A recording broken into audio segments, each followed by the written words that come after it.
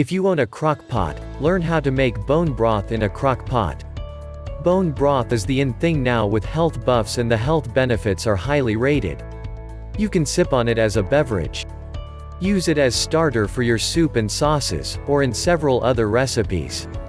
What this means, therefore, is that learning how to make bone broth would surely be beneficial to you. Although there is some commercial brand bone broth, a lot of health enthusiasts are skeptical about what goes into the brew. So we figured that if you want to be healthy, then go all out for it. However, you can get some trusted brands if you are not up for the hassle of homemade bone broth. Now on to how to make bone broth in a crock pot. How to make bone broth in a crock pot, ingredients and equipment needed. A crock pot. Strainer. Large bowl pot. Bones from chicken, beef, or any other meat.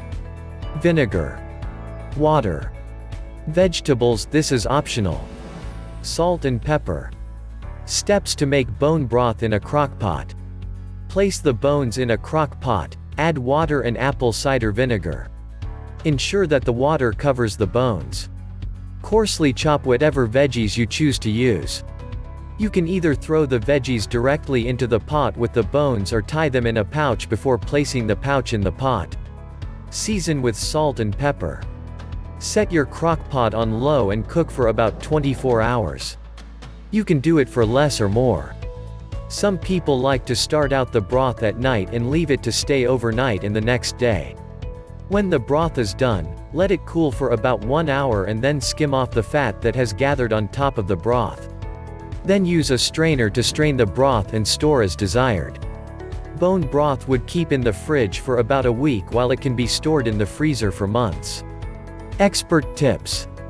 Don't bother to peel any of the veggies, as every part of the veggies add more nutrients to the broth. The peel of onions gives the broth a beautiful golden color, so don't peel it off. Don't be afraid of using the vinegar as prescribed by whatever recipe you are using.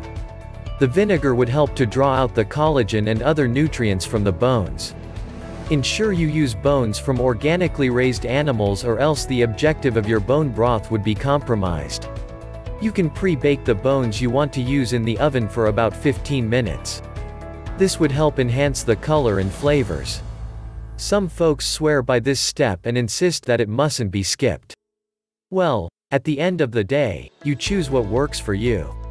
Do not be afraid to add enough water, as the broth would not boil over since it is set on low cooking.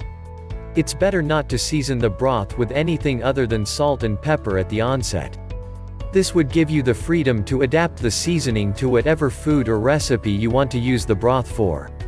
Since bone broth is such a valuable food item that can be used in various recipes, it pays to always have it at hand. And, considering the time it takes to make it, you might as well make a large batch at a go. But, this would only be possible if you have a large crock pot. Should that now stop you from using the crock pot you have?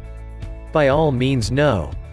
Go ahead and use what you have to make this healthy delight for you and your family. Additionally, arm yourself with tips on how to clean the crock pot. If you've enjoyed this video, click the subscribe button below. Hit the notification bell so you'll know once we post a new video. Also, drop a comment below so we can know your thoughts. Finally, don't forget to check the description below for more details. Visit our site hotpot4u.com for more cooking tips like this.